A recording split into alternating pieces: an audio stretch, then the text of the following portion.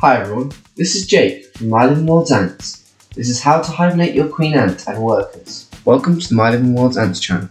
Don't forget to subscribe and hit the bell icon. This is how to hibernate your queen ant. So, here are some things we'll go over. 1. Why do ants need to hibernate? 2.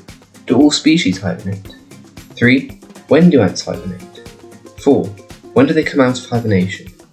5. How do I hibernate my queen ant to a colony? And 6. How do I keep tropical species if I have cold winters? Number 1. Why do ants hibernate? Ants utilise their environment to regulate temperature within their bodies. Ants have different methods of regulating their bodies throughout the different seasons. Some ants will use rocks and stones to collect heat from sunlight.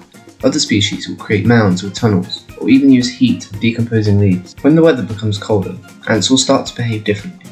Because ants are cold-blooded, they need a way of keeping warm enough.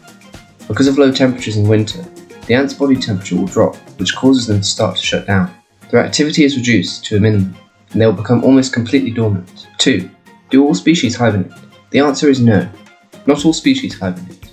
Depending on what region you're in Central Europe and continents that have cold winters, ants will go into hibernation for several months. Ants found in temperate regions will tend to hibernate in most cases, depending on the species. This means they live in an environment with warm summers and cold winters. Places such as India, Florida, Mexico, Dubai, Thailand and Brazil all have warm winters, meaning that the species of ants found here will not need to hibernate. The different climate that these species are found in shows how they have adapted differently to the environment they face. For example, the common black ant Lattice niger will start to shut down during winter months. And go into hibernation during the winter months. But if placed in a country with a hotter winter, they would naturally shut down anyway, even though the temperature would be warm enough to keep them active. It would just prolong their hibernation. Number 3. When do ants hibernate? Ants in temperate regions will go into hibernation in the winter months. This occurs from late September or October until late February to early March.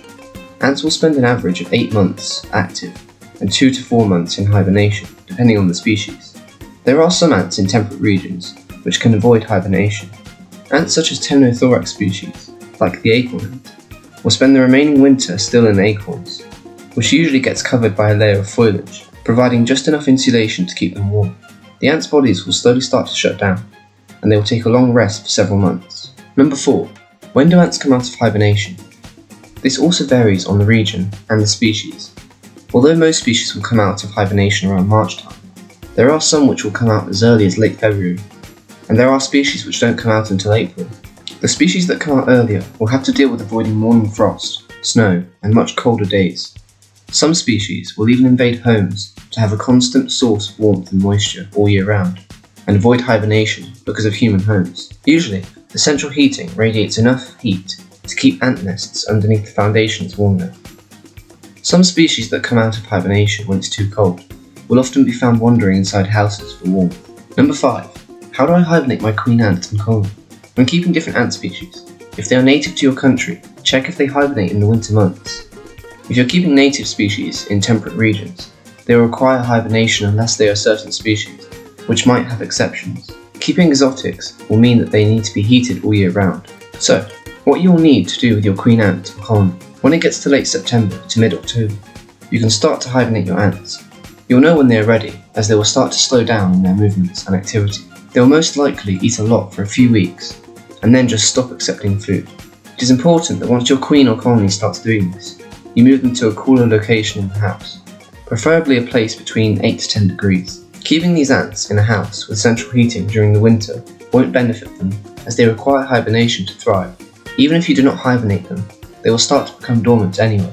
Hibernation increases the lifespan of the queen and the colony for many years, by giving the ants a chance to rest from their endless hard work. Some queen ants will have nuptial flights quite late, or their brood will develop slower.